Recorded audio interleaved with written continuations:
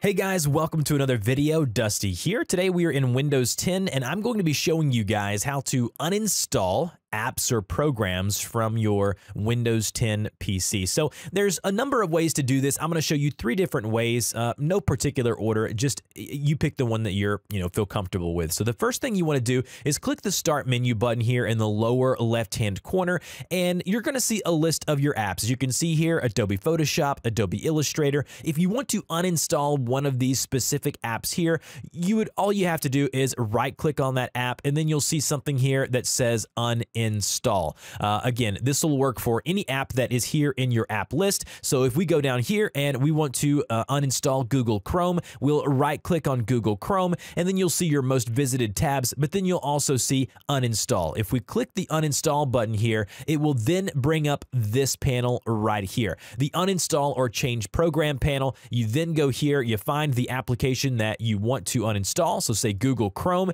and then once you're ready to go, you can right-click Uninstall. Now, the next way of uninstalling an app is to go to Settings. So click the Start menu once again, and then click on the cogwheel or gear icon here right above the Power button. You're going to see your Windows 10 Windows Settings option here. The easiest way to get to this, you could go to System and do it that way, but what you want to do is go to Find a Setting and then just type in App. So once you type in App, it'll come up and say Add or Remove Programs. Click that there, and that's going to then take you to, again, the apps and features list where you can scroll down, take a look at all of the different apps that you have here, select a specific app, and then go to uninstall. It says this app is related info will be uninstalled. Click the uninstall button twice and boom, that app or program has been removed. Now, the last way that I'm going to show you is the old-timey or old-fashioned way.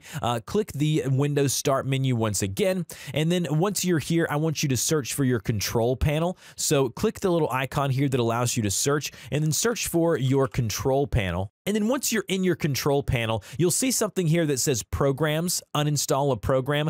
Click on Uninstall a Program. This is going to bring up that old version of the apps list like we've just seen earlier. And then what you want to do is find the app that you want to uninstall, right-click on that app, go to Uninstall, and then you'll see this here that says, do you want to allow this app to make changes to your device, uninstall or change an application? Click Yes, and then it'll begin the process of uninstalling that application from whatever launcher or whatever installer it normally is installed from. Hopefully you found some value out of this. If you did, put that in the comment section below, like the video, share the video. Also, if you have any further questions, put those in the comment section below, and I will talk to you guys in the next one.